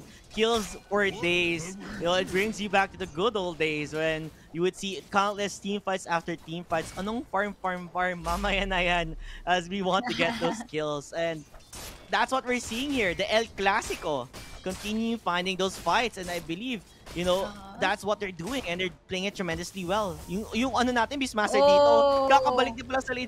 Looks like they want to get that kill towards him. He's juking and jiving, tamang tago-tago lang. The Tiny actually deepest to the top lane. Sabi niya, I have to help my offlaner here. But the Ursa, will he be able to run away? Sinusna nila dito ang ating Beastmaster with the axes. Goodbye, good night. Napatipi ng maaga ang tropang Tiny nyo. I think okay lang din yon kasi kahit level 4 pa siya, he still got that kill. And then it's already 4 minutes and 45 seconds. Pwede siyang dumiretso papunta dun sa may rune, di ba? At as long as nakakakuha ng kills yung mid lane na nagro-rotate, I think it's still okay na ginagawa nila yung mga ganun. Kahit sabihin natin ng aga, level 4 pa lang to.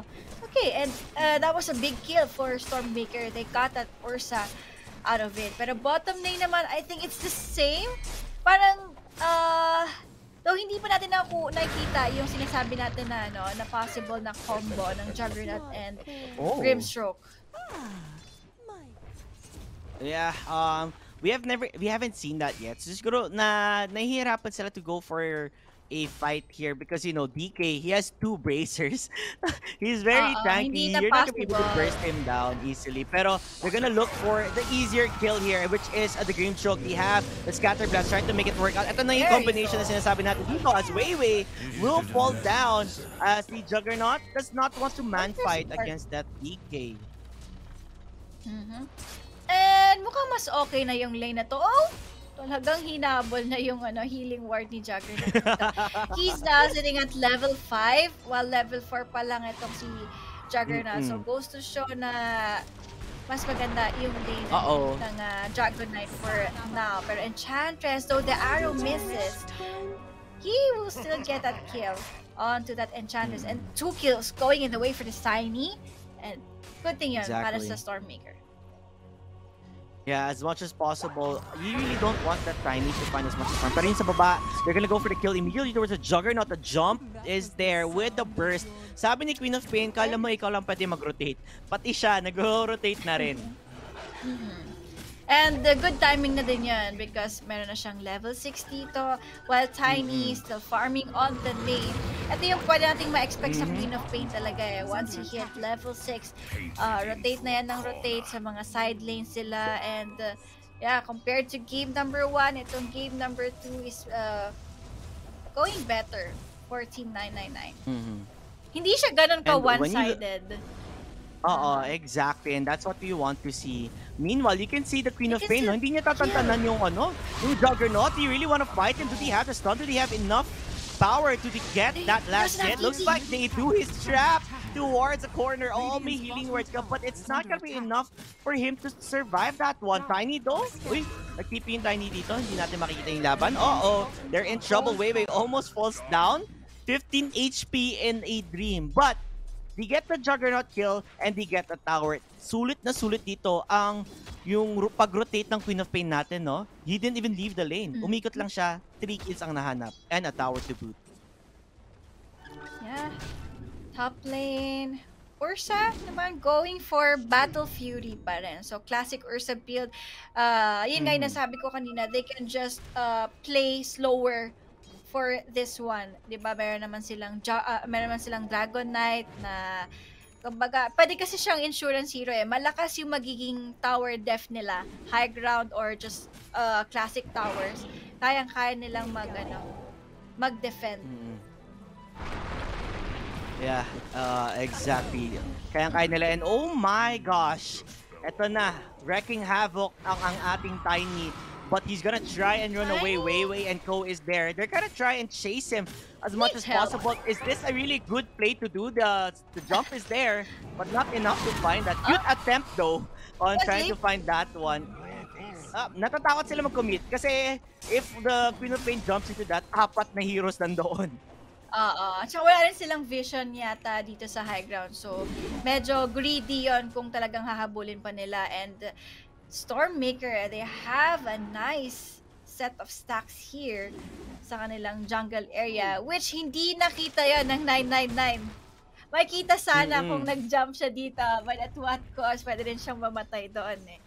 You'll see. Less than 1k gold din for Team 999. Queen of Pain. Mag-early BKB siya.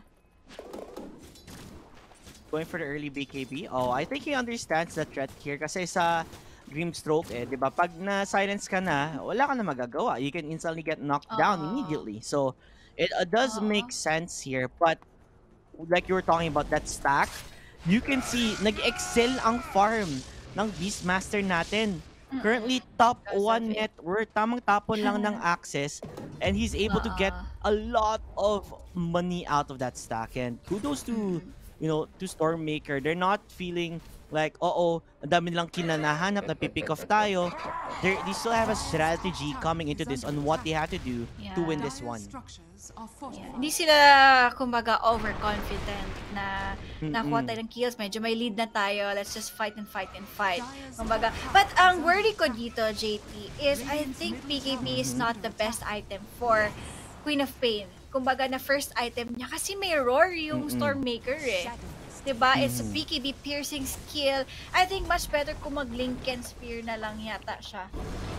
Muna. But who knows, ang dami rin kasi talaga ang control ng Stormmaker eh. Pero I believe na just one roar ang katapat lang na itong Queen. Diba? Pero the toss is there. Dragon Knight! He can tank up all the damage coming in from Stormmaker and killing spree na nga for this Mirana. They can group up and push this mid lane tower while on the top lane, it's the Beastmaster na may sariling buhay at may sariling tinatrabaho on the top lane. Yeah, oh my god, they're gonna use the toss. There you have it. Like, the combination with the Phantom's Embrace. Like I talked about nga na, kaya siya gusto niya mag-BKB. Kasi once you get that combination, wala na siyang takas. Very easily to get bursted down. Payatot ang ating Queen of Pain dito. Wala pa siyang masyadong farm. Kaya yun yung hinahanap niya eh. That BKB to tank it up. I think, I don't know, medyo nasa gitna Naiintindihan ko yung Queen of Pain kung bakit gusto niya mag-BKB, pero wala siyang magagawa, yun talaga eh. The only thing that he can do is to find the better positioning. Hindi siya yung pwedeng mag-initiate ng fight. And that's the Dragon Knight's job na tumalon. Diba? Kumbaga, ang Queen of Pain dito, ang pwede niyang gawin sa Clash is pang clean up na lang muna eh. Kasi, ang daming skills and meron pang roar. So, pwede siya mag-build ng ibang ng ibang item sana na additional damage lang din kumbaga, or Lincoln Spear, kasi ang papatay lang talaga sa kanya dito is the roar, no? Kumbaga, hayaan niya munang ibigay ng Stormmaker yung skills nila sa ibang hero, wag lang sa kanya.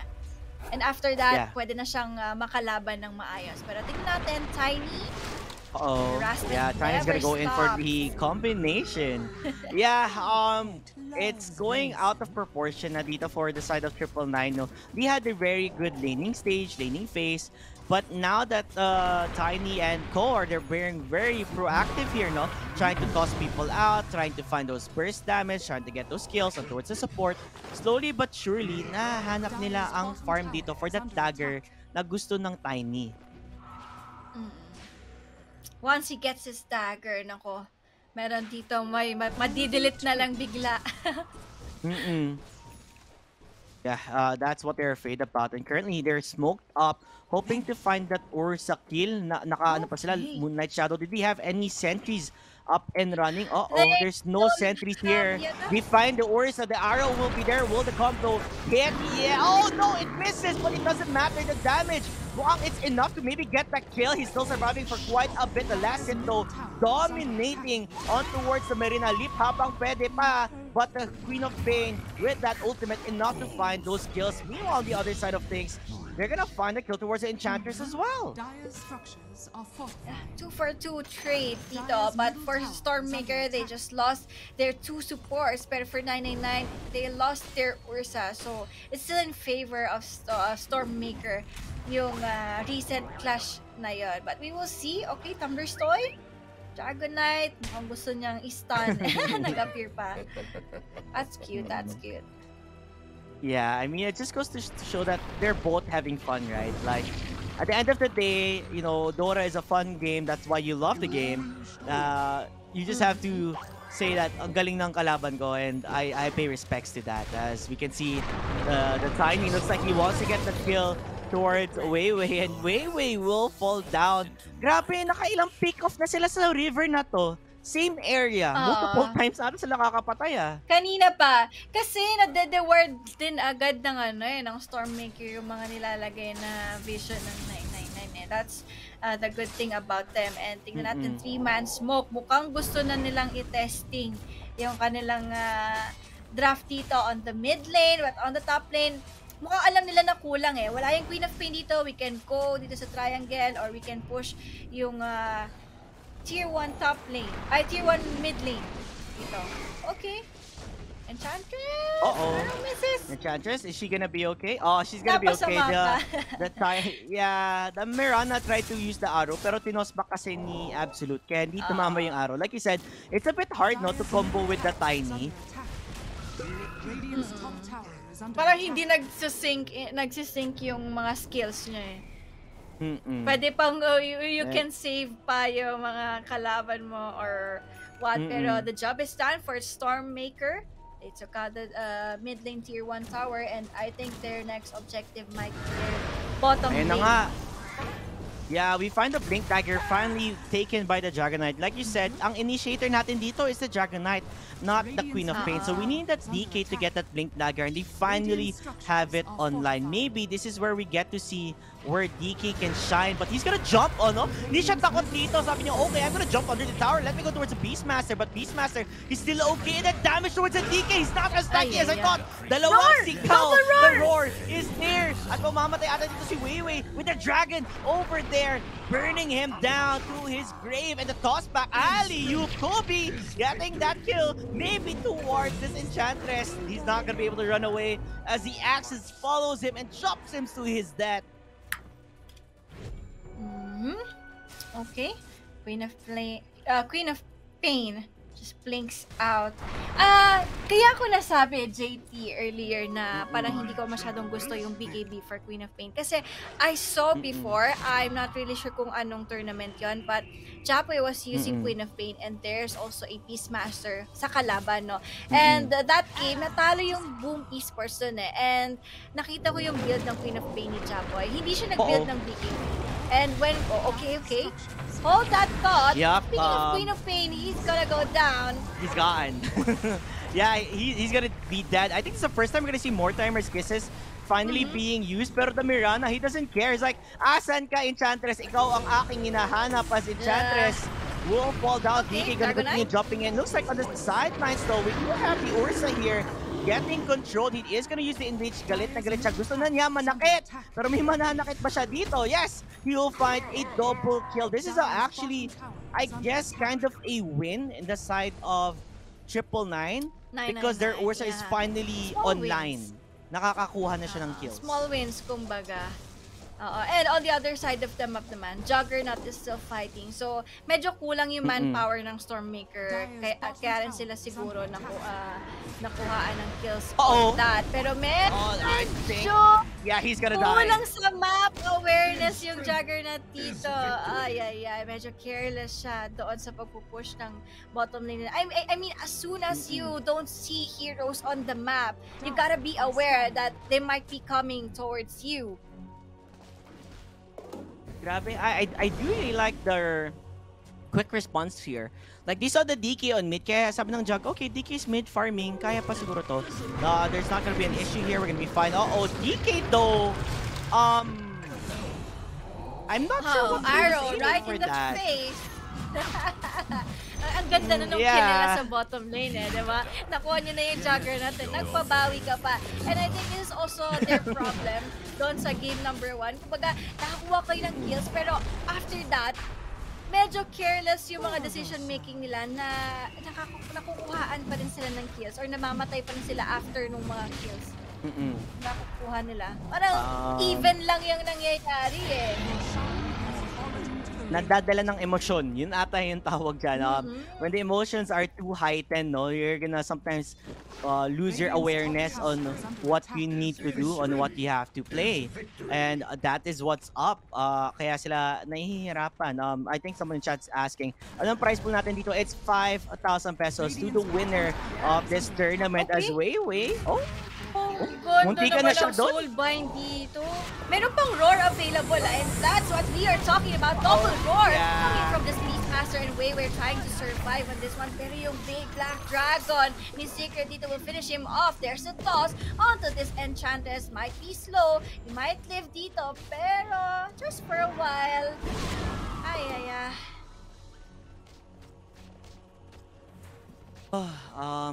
This is so hard to see, you know? Like, when you think you have the Aegis, you think you're gonna be okay, no? Walang problema, okay ka lang. But, it seems like they're not giving up. They're just showing them, okay, get the Aegis, kaya pa rin namin to.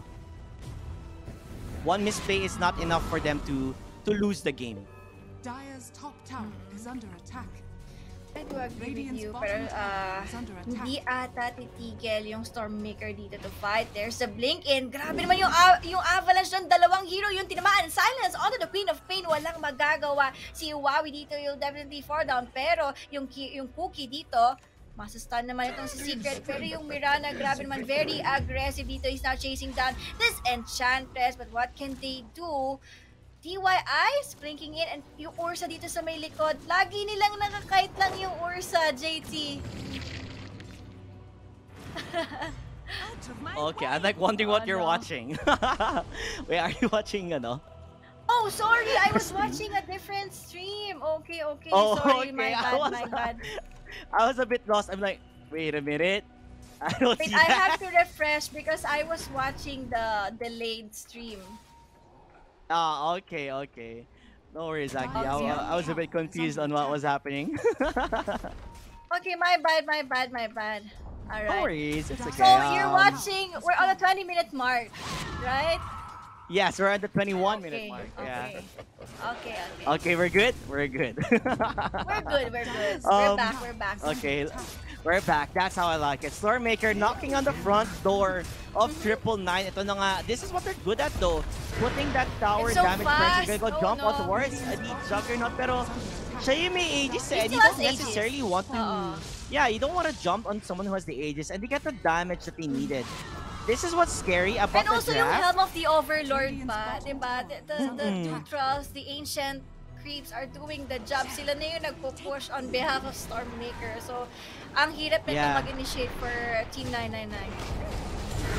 They're gonna jump out towards us. There is a BKB already towards the Ursa, but like you said, the BKB is not gonna work as much as possible just because they have the Primal Roar. Aegis Immortality will fall down. The Omni Slash will be there. Will the arrow actually hit the Ursa? Yes, it will! Ursa, girly knocked off. He can't run away, but they're gonna continue going in for the fight. Tiny is rather low. Will he fall down? Yes, he will. The Ursa being controlled though by the Juggernaut. Swish, swish, swish is what he's looking for. As when the damage has been done, they're losing. Two players already. The arrow setup does not time it perfectly, but it doesn't matter. The Juggernaut, gutom na gutom siya dito with the ace combination like we talked about. He's gonna get a triple. Could it be an ultra if he jumps into more of this, but doesn't decide to do that. Focus on the objectives.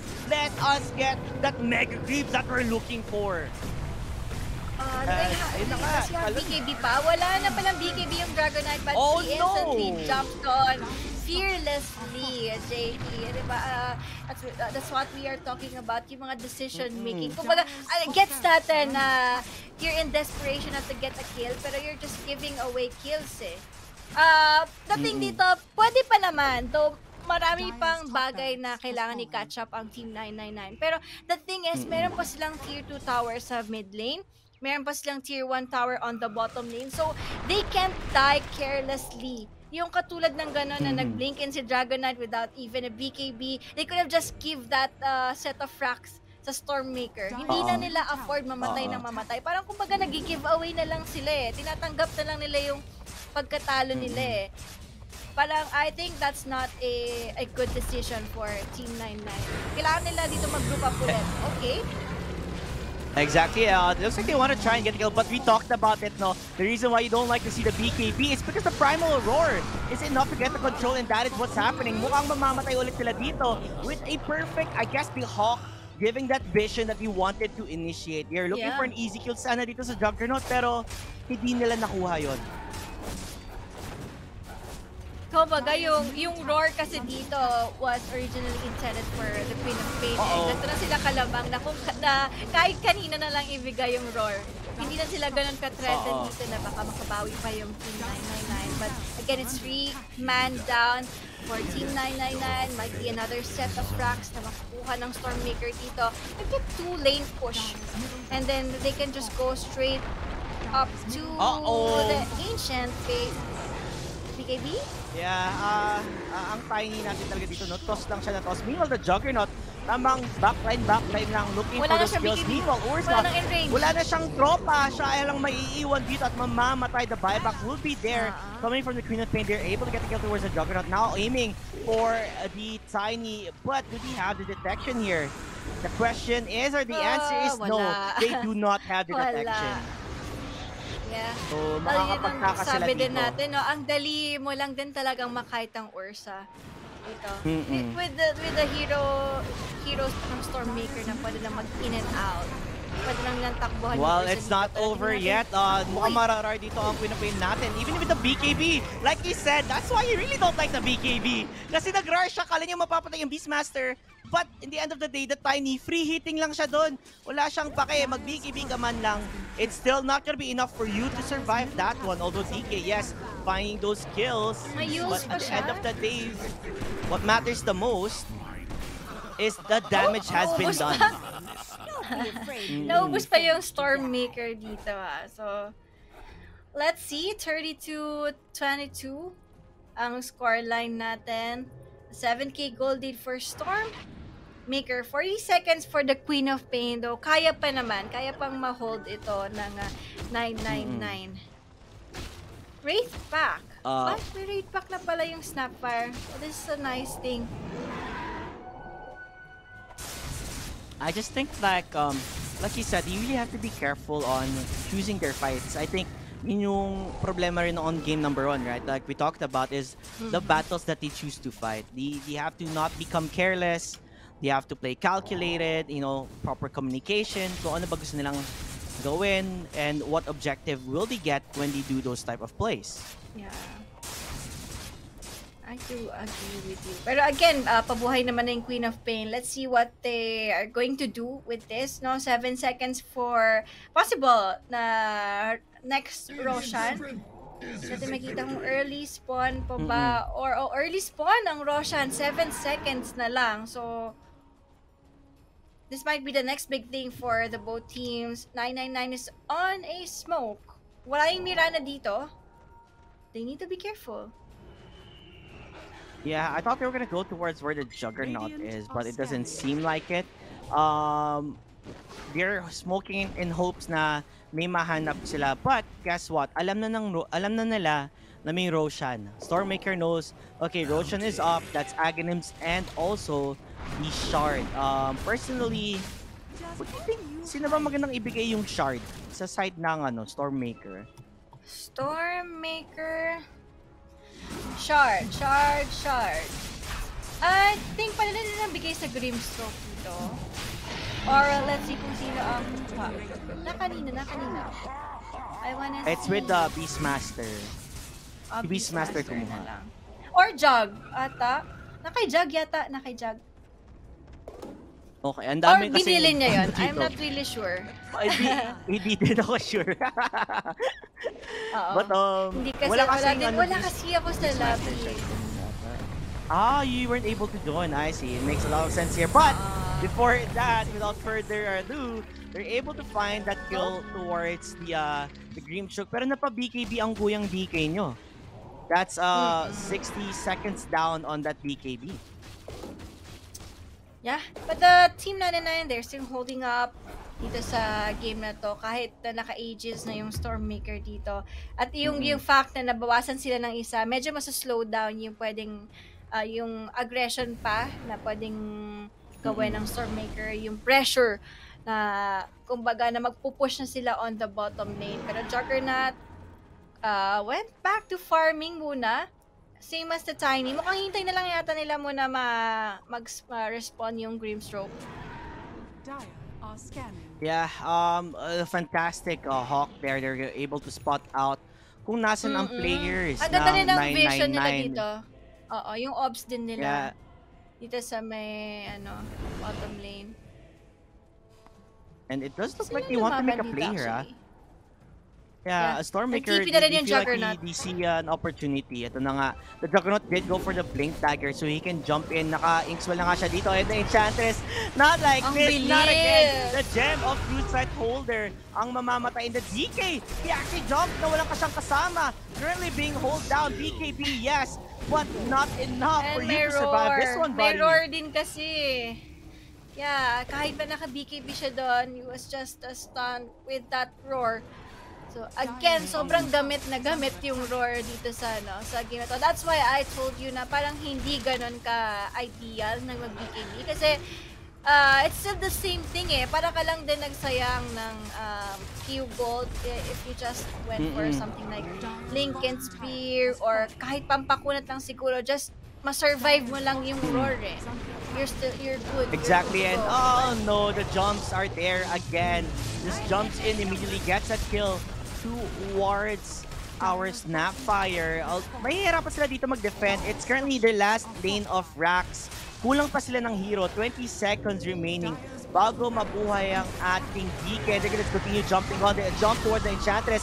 Ang Enchantress mo ang mamamatay ulit na naman siya dito. On the back end of things, the double roar is there again. They're currently hold. The Omni Slash is making the damage. Mamamatay ang Philippine without any more buyback. Urusar is trying to get as much as possible the kills that he needs to withstand this push, the pressure from Stormmaker. Fuzzy Wuzzy Bear is not here to make fun. He is here to save his space, to save his throne. Tiny finally dying. Are they able to stop this push from Stormmaker, and it seems so. Actually, it I seems don't think so. so. I don't think so. They still Oh! have Aegis available. Pero tingnan natin, Dragonite blinking in. May BKB pa naman siyang available dito. Pero Enchantress, tingnan natin. There's the heal. Yeah. I think pinapaubos lang nila dito yung Aegis para heal up yung Juggernaut. Pero no need! No need na daw! He can still fight with that low HP. This Juggernaut doing all the damage, pero Ursa, okay, hiding under Oh, the Ursa's just gonna jump. What's the Grimstroke? Yeah, he gets a kill, but guess what, Aki? Malapit na magka-roar ulit dito. They're gonna go for the arrow stun. Nope, I think he's gonna go in for the roar, maybe towards the Ursa, and Ursa's being kited down. But he does have that enrich. Galit na galit ang ating teddy bear. He wants to make sure that he's able to defend this throne, this tower, but it's still not enough when the Juggernaut is already completed his farming phase. It's time for the bakbakan as much as possible. And Roar, I think it will be up soon again. Juggernaut dito, okay? He wants TK. Uh-oh. Can he get the kill? Yes, he will get that kill. 4-man down for Team 999. And Omni Slash, oh, that's just a swift slash. The Aegis will be popped off dito. And mukhang tinatapos na ng Stormmaker ang game natin. That's a GG. Ay, Yeah, from GG has 999. It's the same thing. Parang, para sa akin, 999, sobrang kailangan talaga nilang i-work out yung decision making nila. Plus yung itemization. Parang, I don't wanna question yung kanilang mga decision dito in terms of items. Just for me personally, I don't see the sense of buying BKB early on. Kasi may mirror kahit sabihin natin na ang daming pang kite or pang control kay Queen of Pain. Diba? Hindi naman siya yung initiator So parang kailangan nilang dito ng status resistance, kailangan nilang ma-survive yung roar, and then after nun, good to go na sila. I think doon din sila medyo nag-slow down kasi kahit naka-BKB na si Queen of Pain, hindi pa rin natin ganun naramdaman yung presence niya in terms of team fight. But yeah, still kudos to 999. They still did their best, I think. Yeah, they did their best. Sadly, they are gonna fall down. 999. Kudos to you guys for making it until the semifinals. Stormmaker taking a 2-0, which means they're gonna be going to the grand finals. Meanwhile, while they wait for their opponents on today's event, Horizon Gaming versus Burger Friends. I don't know. Do you say it's Burger Friends? Burger Friends. They have this meme here, na parang burger ka sakin. Like that. You know that meme? Kasi diba, like heart. I think, I'm not really sure if it came from Alodia or what. Diba, we have this heart signal. Yeah. And then, merong, yung iba parang ganito sila mag-heart. So, that's what they call burger. It's not heart, it's burger. That is so cute. I actually did not know. Thank you for putting me into the fray on the memes here. But yeah, we can't wait to see Burger, ang pagmamahal ng mga Burger Friends, or Horizon Gaming, who will be on top, who will continue on to face up against Stormmaker. We will see that after this break. I'll see you guys there. Yeah.